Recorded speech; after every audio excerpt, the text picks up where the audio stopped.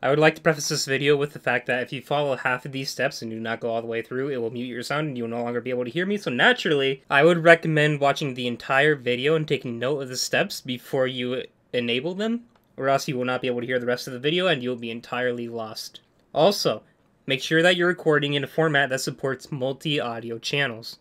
That would be MP3. First couple things you want to do is you want to have voice meter installed. Once you install that, you need to restart your computer, then go and download virtual audio cable. It's in a zip. You want to extract that and run the setup exe found right here. You want to run that. It's going to require you to restart your computer once again. You do that. Now you have virtual audio cables installed. You have voice meter. You launch voice meter. Before you set any of this, before you set 1, 2, and A1, you want to go into your playback devices and set the voice meter input to default and recording to default for voice meter. Once you have that done, you want to put 1 to your microphone WDM, do not do NME, it has latency. 2 to cable output on WDM, no NME, same thing. A1, you set to your desktop, your default desktop sound. That would be, in my case, speakers for Sound Blaster Z since I have a sound card. A2, you leave blank. 1, you put on B. 2, you put on A. 3, you put on A. This way it separates your audio channels for your voice, your desktop, and your VoIPs.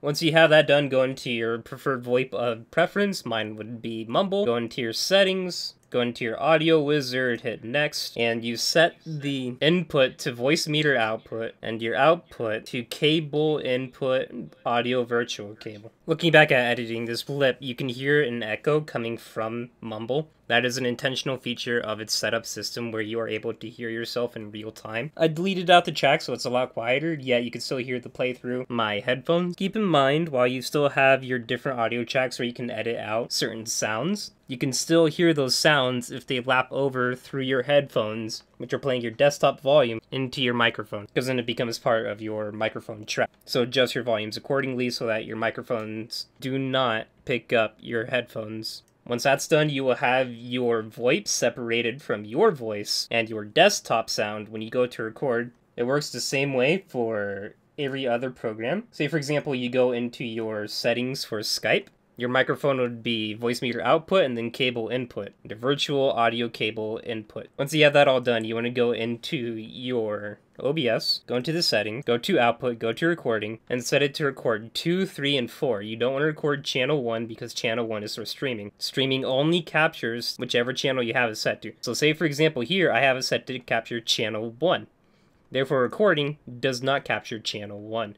If you capture the same channel that you're streaming to, then you need to go through and delete out a separate audio track when you go to edit. Nobody wants to do that. Fuck that. So have your recording do 2, 3, and 4. Once you have that done, go to your audio. Go to desktop audio device, select voice meter input. Go to desktop audio device 2, select cable input. This is where your VoIP is being sent. And go to your mic and put your microphone in. It's just your regular microphone.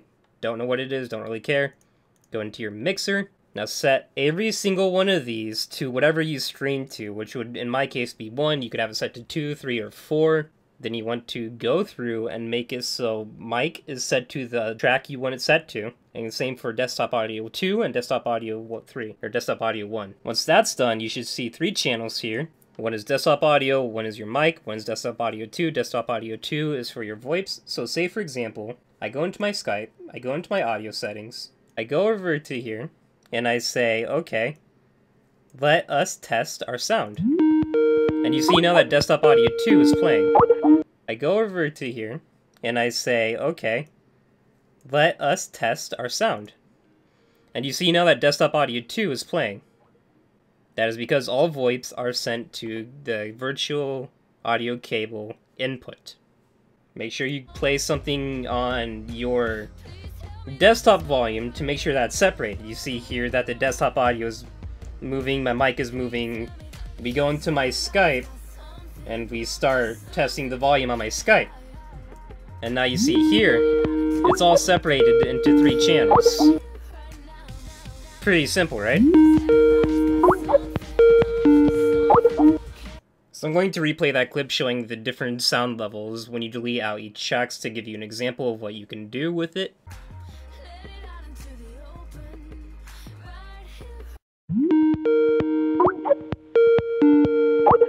And now you see here, it's all separated into 3 channels.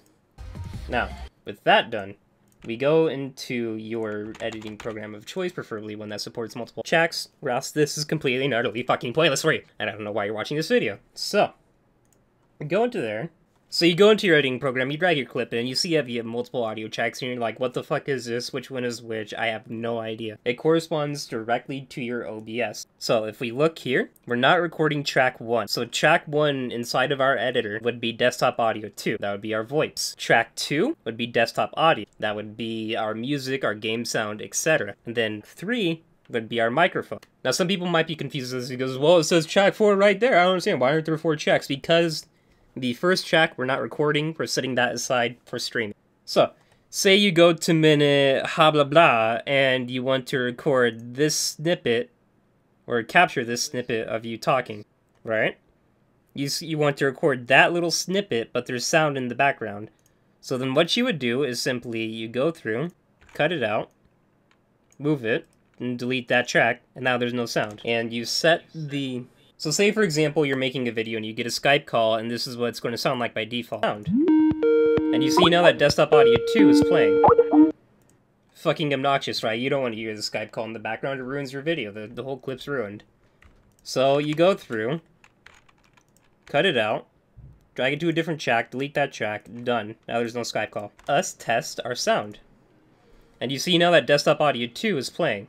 However, in this case, I have it set so loud that you can hear it through my headphones, which is unfortunate for this example, but you get the idea.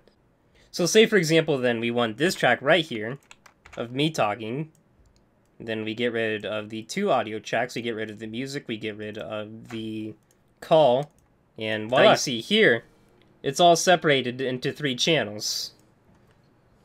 Pretty simple, right? Or, say, for example, you want your desktop sound, then you would simply remove this, now you only have the desktop sound. You don't hear me talking, you don't hear the Skype, all you hear is the music. Perfect.